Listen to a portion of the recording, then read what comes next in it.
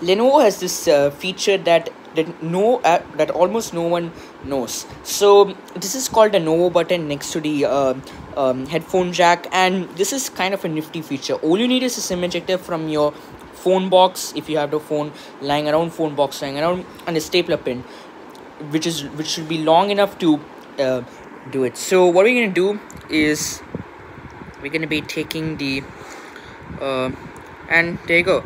I can tell why it's doing like that is because it actually is almost out of battery. And check that out. So you can do normal startup if the laptop is not acting properly, if the keyboard is not working, including the power button, but you need to get a wide keyboard for that if you want to use the laptop normal. And check that out, we have system recovery, which means it can go into Windows 11. It can do a fresh install as well of Windows 11 or the current operating system, which is not Ubuntu. It's only there for Windows. So thanks Lenovo for making this good feature. It's only